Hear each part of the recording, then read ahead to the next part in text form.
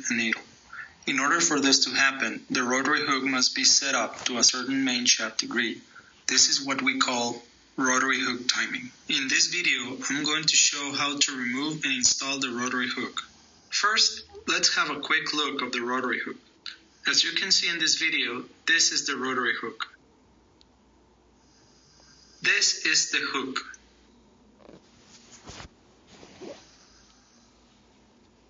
These 3 screws are what's holding it.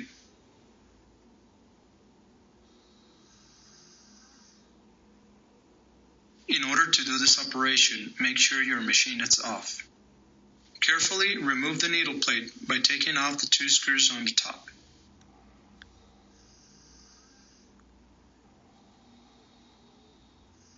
Remove the 2 screws underneath the rotary hook cover.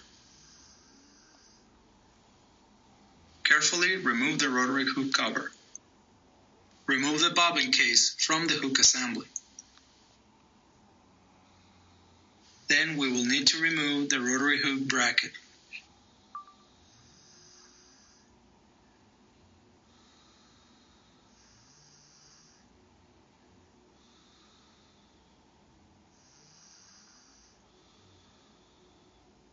Then you need to loosen the 3 screws around the rotary hook. In order to expose the 3 screws on the rotary hook, turn the main shaft black knob counterclockwise until each screw is exposed.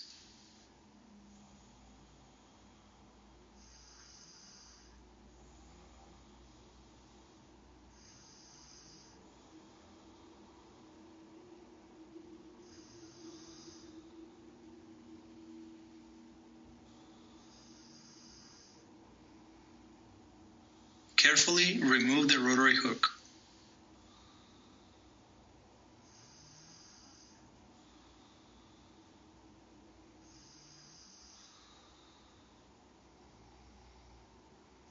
In order to install the rotary hook into the machine, make sure your machine shaft is at 100 degrees. Carefully insert the rotary hook in the bar of the main shaft.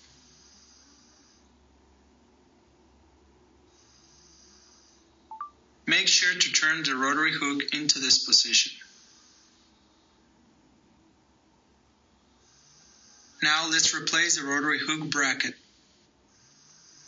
Return the bracket back to its place. Gently tighten the screws.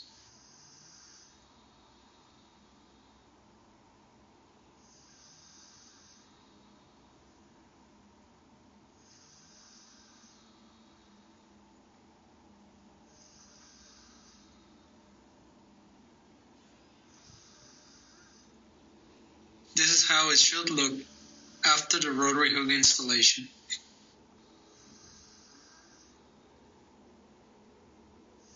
Now carefully turn the block knob counterclockwise until the needle goes down and the dial shows 200 degrees.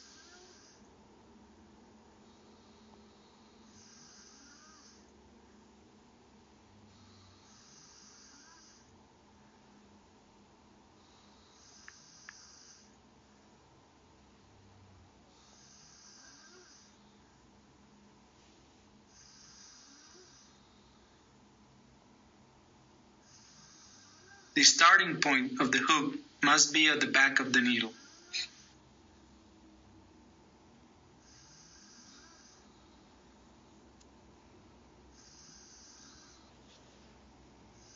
Make sure that the needle is not touching the hook.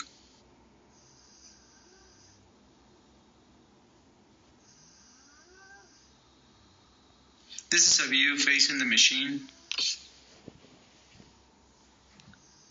This is an example of the timing position with a rotary hook and needle without the machine.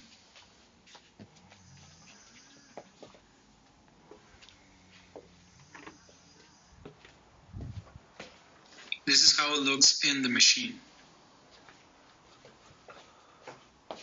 And this is how it looks from the back of the machine. After you have properly set up the hook timing, tighten the screws around the rotary hook.